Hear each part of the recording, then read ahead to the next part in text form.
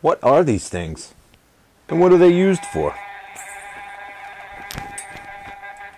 Stick around.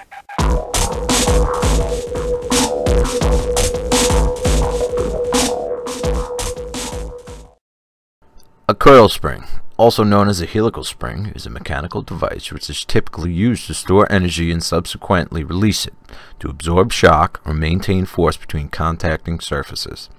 They are made of an elastic material formed into the shape of a helix which returns to its natural length when unloaded. Let's talk about that. Coil springs, in this case, RC coil springs. They come in different sizes, different colors, different variations, and they all have a purpose. I mean, the coloring on the springs determine the spring rate that you will be using. You know, you get a spring chart and it'll actually go through and tell you exactly what color does what. You know, certain manufacturers, they'll tell you if it's a front spring, a rear spring, the wire diameter, the coils, the length, the rate in pounds, all good stuff. So we'll talk about the first definition is a mechanical device which is typically used to store energy and subsequently release it, to absorb shock. That's pretty simple. All it is really, the way it stores energy is when the weight of the vehicle is on it, it's storing energy right now because the spring is compressing. When you hit a bump or something like that, and you have to extend your suspension, it actually releases energy.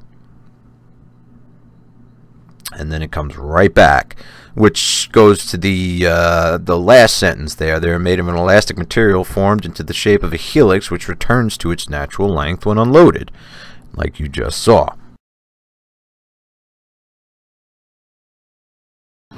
So we'll go ahead and use the Yeti as an example. So when the weight of the vehicle is sitting on it, the energy is stored. You hit a bump, the energy is released. Car comes back down, absorbs the shock, goes back to where it was, and the energy is stored again for your next bump. Alright, so let's look at some of the stiffer and softer setups on an actual shock. So here I got a shock off my Traxxas Slash, and it's a very stiff setup. I mean, you can almost see that it's very stiff. I actually tried this and ran it, and it was not the best. It was always never had any stored energy, so it was a very rough ride. Here, this is the shocks on my Axial Wraith. I actually bought soft springs for it, put a very thin shock oil in so it would cycle fast. I did this for crawling. Not really good for any other kind of driving. We got the stiff spring and we got the soft spring set up. Now, what I typically like to use these days is something right in between the two, and we'll talk about that and I'll explain why. Okay, so back to the Yeti. These are the stock springs. They're very soft springs. And we actually get cruising around with this thing. The Yeti, the rear was just squatting. I mean, it was almost sitting on the bottom of the bump stops on the shocks, which is not good because when you hit a bump, there's no stored energy there to absorb the impact, which makes your car handle like crap. And it's the same when the spring is too stiff. You have no stored energy because all your energy is wasted and it's just too stiff of a spring for the vehicle. So let's look at how I got the suspension set up on my Yeti now, which I'm pretty happy with. I probably went through 3 or 4 sets of springs, and what I do is I put the springs on, I settle the car, and I'll actually lift up on the chassis of the vehicle to make sure I have some stored energy or up travel in the shock and the spring. Then I set it back down, let it go, make sure everything's sitting nice and pretty and it's holding the weight of the vehicle at a decent height. Cycle it a few more times to make sure it's nice and smooth.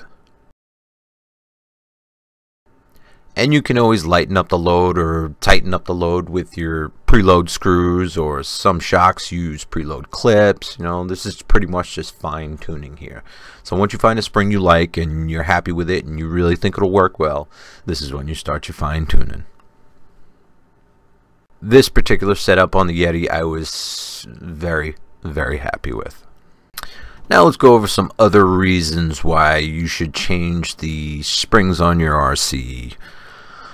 Certain things like the vehicle gets heavier, You know, you put more metal on it, you put your titanium links on it, you put aluminum steering boxes on it, you put metal parts on it, you know, you put bigger wheels and tires on it, a bigger speed controller, a heavier motor. So pretty much your car gets heavier.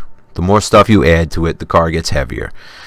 And it starts to sag and droop, and it just starts to look silly, and it does not handle very well.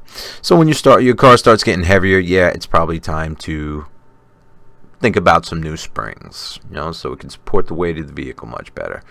Now these are pretty basic shocks I put on the Wraith here. I am actually still messing around with the suspension, like constantly. Every time I take the Wraith out, I am constantly changing shocks, shock oil, springs, you know, locations of the shock, you know, orientation of the shocks, and I'm still kind of messing with it. I mean, I go back and forth, back and forth, back and forth, but I'll figure it out one of these days. I mean, I got lucky with the Yeti, and I got that one set up pretty well right off the bat.